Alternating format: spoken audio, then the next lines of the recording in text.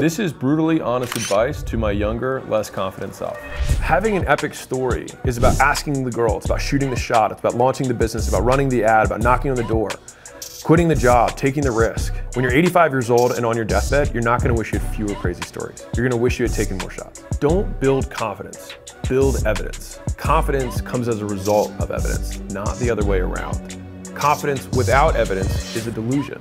It's you beating your chest, looking at yourself in the mirror, trying to pretend you're something you're not. Do it so you get the confidence, but don't think you need confidence to do it. So the whole idea of fake it until you make it should switch to walk it before you talk it, right? Prove it to yourself so you don't need to prove it to other people, and let your path do your talking for you. Until you win, effort always goes unnoticed. Get used to it. If you aren't willing to suck, you're never going to get good. Losers stay losers because they aren't willing to lose. Confidence is also domain specific. So you can be really good at public presentations and really bad at talking to girls. It takes a lot for a skill to transfer between domains. And so if you want to get good at the thing, don't try and do something to the left of it, just do the thing. The first sales consult I ever took, I didn't close. And I say that because everyone just imagines that Mosey just came in just slinging credit cards and stacking bodies, right? It didn't work that way. I came in, it was a 5-minute conversation. The girl was like, I need to go get my card from home. And I said, oh yeah, okay, go do that. And she walked away and I went to my boss. He's like, how'd it go? I said, oh, I closed her. And he was like, oh, that's awesome. He's like, you got the credit card? I said, oh no, she's gonna come back with the card. And he literally stopped what he was doing with 6 other guys around him, and they all nonstop laughed for a minute straight. Like they couldn't breathe because they thought how stupid what I had just said was. But I had no idea. And so that was my first ever experience in sales. I'm known for sales now, and I wouldn't even say I'm confident in sales. It's just more like, this is what works and has worked for me, take it or leave it. And so people perceive that as confidence, but it's simply just based on experience. And confidence comes from experience. What it really is a prediction. What you think is going to happen will happen. And so even in statistics, what is your confidence metric? This is 0.7, 0.8. It's literally just what the percentage likelihood that what you think is going to happen is going to happen. And so how do you increase the likelihood that what you think is going to happen is going to happen? Have it have happened already. I could have either spent 30 minutes every day looking at myself in the mirror and telling myself I was gonna be a great sales guy, or I could have reviewed the fucking script. Which one do you think would make me a better salesperson? Reviewing the script. You can take all the time that you're trying to spend psyching yourself up, and you'll feel significantly more confident not having done that and simply knowing what you're going to say, which you get from practice. The world belongs to those who can keep doing without seeing the result of their doing. And the longer you can wait to see the result of your doing while still continuing to do is the extent to which you can win big in life. For example, to be a top 1% podcaster, you have to upload 21 podcasts. 21, top 1%. 90% of people don't get past 1. 9% don't get past 20. And then 1% of podcasters, of all of them, make it to 21 plus. So when people say try harder, it usually just means don't give up. The price for excellence has never been so low. People give up so easily now that it's just so easy to win by just being willing to post 20 times. You're in the top 1%. Like, I'm at the top 1%. We're not even talking 10, top half. Top 1%. People are so afraid of being humiliated. They get the long-term humiliation of never amounting to anything. No one's gonna watch your first 20 episodes anyways. And even if they do, it doesn't matter because that's not what you're building towards. Like, you posting those 20 isn't what you judge yourself on. You should be judging yourself on the difference between your first one and your 20th one. Are you better? Probably. And the difference between your 20th one and your 100th one, because the win is you. You are the asset you're building, not the downloads that you get on your first shot. Mosey immediately had a podcast with millions of downloads every single month. No, I spent 4.5 years making 2 podcasts a week straight, didn't miss. And guess how many podcast downloads I was getting per month at the end of that? 2,000 to 3,000 downloads a month. Not a lot. I used to think to myself, okay, well, each one of these podcasts gets like 200 downloads. Well, 200 downloads is like an auditorium of people. And so would I feel okay giving a speech to 200 people? Yeah. And even before that, when they was getting like 10 or 15 downloads per episode, if I had a little lunch and learn that I used to have to do to like get leads for a business, I'd be fine talking to a group of 10 or 15 people, because the reality is that those people are doing me more of a favor than I'm doing them. They're literally giving me their ears so that I can practice my voice and how to talk and how to present. And it was only at year 4.5 to 5 when things started taking off. And you know what the 2 things that changed are? One is I changed it from gym secrets to just the game, which was a business thing, so it made it more applicable to more people. And the second thing, and here's the real one, is that I sold a company for $46 million. And so people were like, oh, what does this guy have to say? And the big thing that everyone misses is people try and dissect my content. The message is 10% of how people consume it. 90% is the context around the message. So Elon Musk can tweet on the toilet and be like, I'm on the throne taking a shit, and it'll get 1 million likes. Why? Because it's Elon Musk and he's the richest man in the world and owns 3 of the biggest companies that are most innovative of all time. I don't kid myself and think that like my content is so much better than other people. There's plenty of people with better content than me that don't get the same views. And the reason is because they don't have the context. They don't have the proof. And solve for the proof, and then the content will take care of itself. Because one, you will know what you're talking about because you have proof that you know what you're talking about, and people will believe you.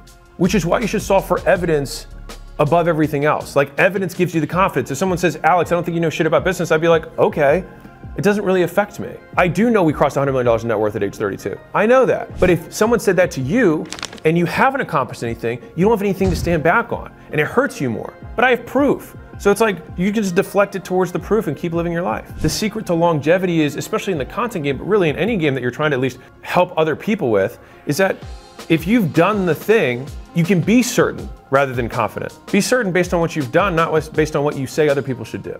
There used to be too big to fail, and I think there's an alternative, which is too good to fail. If you make your stuff so fucking good that only one person who gets exposed to it sends it to somebody else, then you have nothing to worry about and you will eventually get discovered. It's a time game.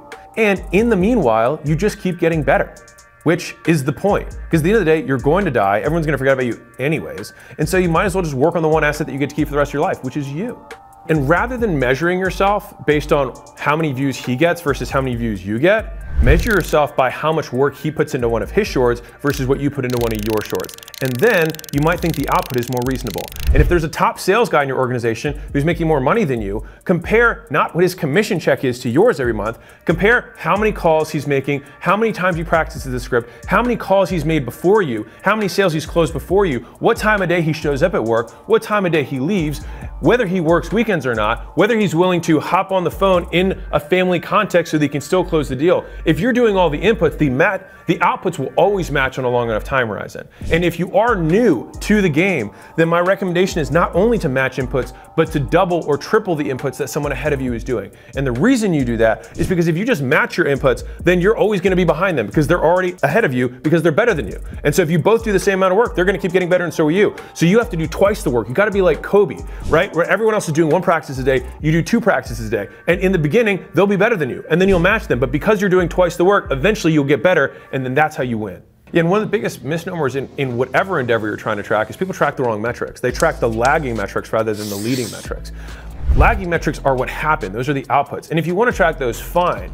But the real things to track are what you're doing to create the outputs. So I don't want to necessarily even track sales. I want to track how many calls I'm making. If I'm trying to get in shape, I'm not necessarily gonna track the weight I'm doing, I'm gonna track how many calories I'm eating. And so the more ways you measure, the more ways you can win. And so the idea, the ultimate win at life is where you can shift things that are out of your control that you deem winning to things that are under your control which you can deem winning. Because if you're measuring on whether you lost the fat or not, sometimes people take longer, some people don't. That's something that you actually can't control. What you can control are the inputs. And so if you say, based on this, if I do this one thing every day for a long enough period of time, I'll eventually get there. The real winners cut out the I'll eventually get there and say, if I do this every day, I have won. The thing that I try and focus on now is the delta between how hard I tried and how hard I can possibly try. And if I know that the gap between those two is 0, then I have won. And I've decided to spend an inordinate amount of effort trying to make that my definition of winning. Is that there's nothing left in the tank. If you get into a harder career path or one that takes more reps to get good at or more reps to get into, then every day you can win based on saying like, everyone else does 100, I do 250, and I have nothing left to give, I won. And that should satisfy you. And if you're obsessive on the external thing, that takes too long and you will give up too soon. One of the things that took me too long to learn was the difference between the finite and infinite frame. And so finite frame is where you have known players, agreed upon rules, and a way to win or lose at the end, and then the game is over. In infinite frame, you have known and unknown players, no agreed upon rules, and the point of the game is to keep the game going. And all the greatest games that I've ever participated in marriage, health, business. You don't win at marriage. The point is to stay married. You don't win at health. The point is to stay in shape. You don't win at business. The point is to stay in business.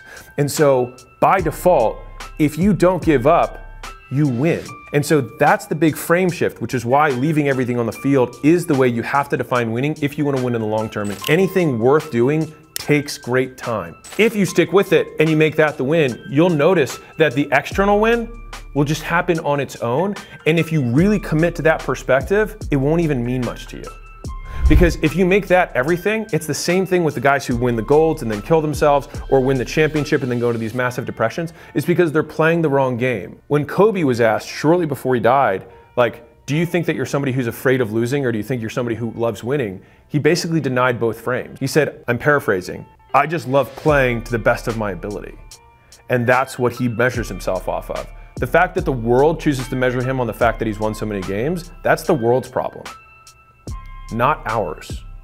It's saying, I'm game master, not a player, and I choose to play by these rules, and as long as I am playing, I win by default. And it's because I'm not accepting the world's rules for winning, I make my own. An easier analogy here is, and this is a Naval Ravikant quote, he said, what looks like work to other people should feel like play for you. If you look at an artist and he's painting, you're like, hey, how soon are you gonna finish that painting?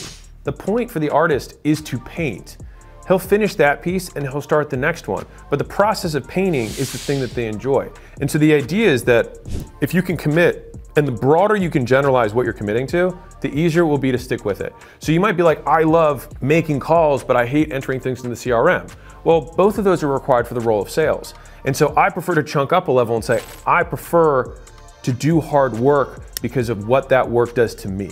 Then whether I'm putting shit into the CRM or editing a document or having a hard conversation, all of those things are difficult, and I see those as all contributing to the person I ultimately want to be until eventually I die and it won't matter anyways. And so the only asset that you really get to keep with you is your character, and that's the only thing you keep building.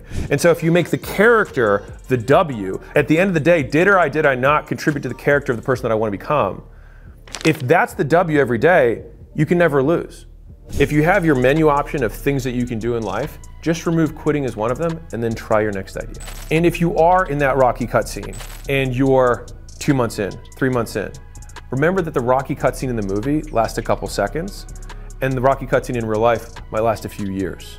And so whenever I get to a low point where I think, why do I even bother doing this? I just like to remind myself, this is where most people stop and this is why they don't win. And as hard as this is going to sound, the best thing that I ever did was not listen to other people's opinions about my life. They don't want the best version of you. They want the version of you who best serves them. And unfortunately, the closer people are to you, the more similarly they'll see themselves and you, and the more your success will make them feel bad about themselves. And I can promise you this from somebody who might be a little further, I have more people who root for me now that I've already won than people who rooted for me along the way. No one is doing as well as you think they're doing. So by comparison, everyone is better off than they think, because the cumulative median visually is probably 3 times higher than what the actual median is. And so if you're like, oh, I'm average or slightly below average compared to the perceived median of society, you're probably way above average. And that's okay. And being above or below average doesn't even matter anyways, because you've got a lot of innings left. There's a lot of quarters left to play. And so like until the day you die, you still have hope, you still have a chance, you can still keep moving forward. Whenever someone gives you their opinion about what you should do with your life, it's really them saying, this is my preference of how I want to live my life. And I say, great, live your life that way and I'll live my life this way. Because me living my life has no effect on you. So live your life the way you want to live it. And I don't want your life either. They make those statements because they feel uncomfortable. And so they have to like release it. And so they say that to you to make themselves feel better. And that's their problem, not yours. I think I've learned a lot of frames around not caring about other people's opinions out of necessity, because I was so crippled by the opinions of other people for what felt like such a long time that I always had to face my death in order to get myself to move. And so I talk about death a lot because it has actually been one of the few things that actually motivates me to change my behavior. And so when I had done all the things that I thought would impress other people, one, I realized that they didn't really care. And secondly, I realized that I deeply cared about how much I hated my life. When I was like, is this what winning feels like? Because if this is what winning is, then I don't want to play. By thinking I'd rather be dead than continue to play this game, I was forced to change the game I was playing, which was like, well, what is a game that I would like to win at? Well, I'd like to win a game that is by rules that I set out, and there are things that I can control. And then those people, because you break their mold of what they're supposed to be doing, and they might be miserable too, but they are not willing to take the risk that you're willing to take because they care about other people's opinions more than you do because they haven't gone through that little journey that you just went through. Fine. You do it your way, they do it their way. I mean, I went from prodigal son, my father's super proud of me, graduating Vanderbilt in 3 years, president of the fraternity, vice president of the powerlifting team, management consultant, to a minimum wage employee. Like, that's a pretty significant drop in status. I have these frames because people will say whatever they want, but for me, that relative drop in status was a lot. I went from about as high status as you can get as a 22-year-old to about as low status as you can get. I mean, I remember having people be like, so did you go to college? And I was like, yeah, I went to college and I fucking murdered it and I did everything. And because the implied question is, why are you here? And so that's what, in the beginning, hurt a ton. But then I just realized that they just didn't know. And they were asking genuinely. And all of my judgment around that was just my own problem. How I'm perceiving this question is affecting my mood to such a great degree. What if I applied this to every question? All these people are asking me things and I'm either getting offended or getting complimented, but the statement doesn't change. So that sounds like a me problem.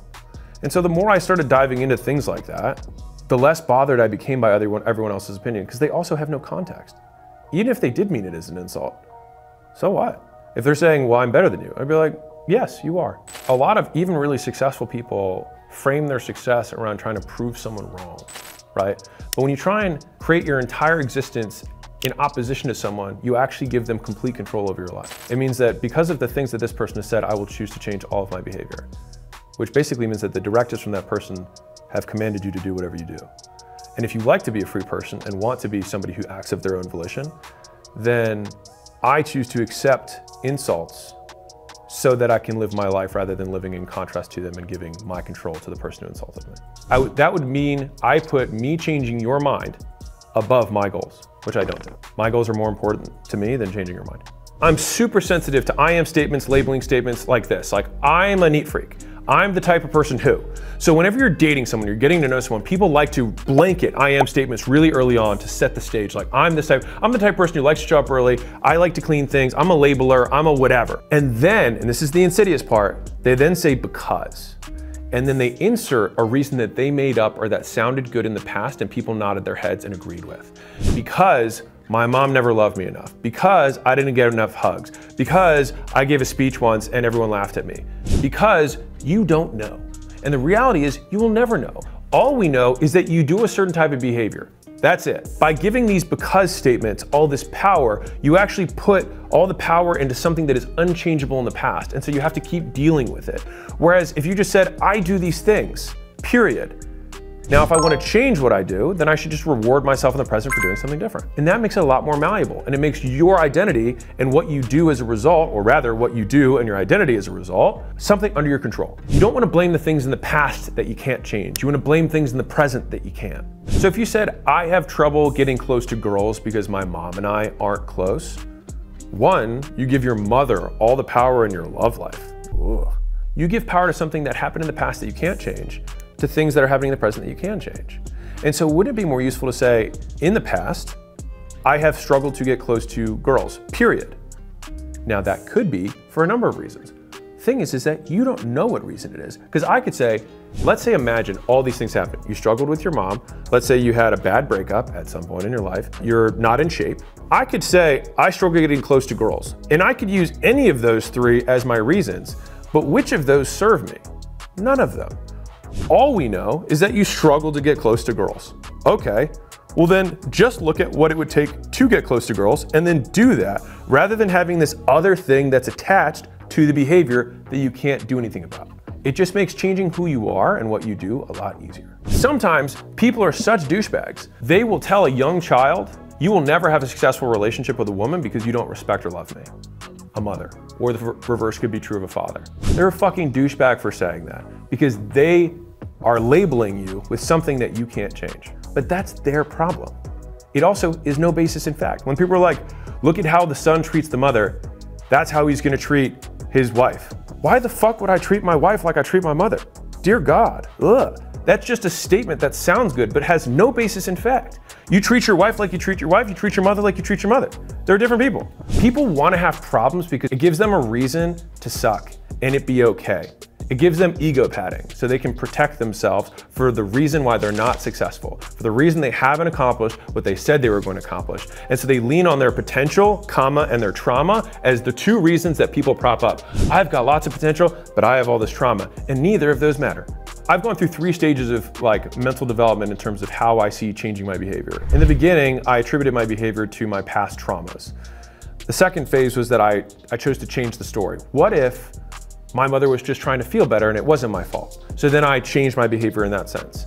The third phase, which is where I'm at now, maybe there'll be a fourth phase, but the third phase was I behave this way, period. The because statement in the second half is completely irrelevant. 1, because I don't know it. 2, because I can't change it. So I might as well just choose to do the thing that I want to do, irrelevant of my past. The single strongest predictor of my behavior is what will make the more epic story. I've thought about that frame a lot and it's still continued to win out. And so when I'm forced to make a decision between 2 things, I prefer to choose the one that's the more epic story. Because either you have an epic story of failure or you have an epic story of success, but no 85-year-olds are regretting their epic stories. They are regretting the stories they never told.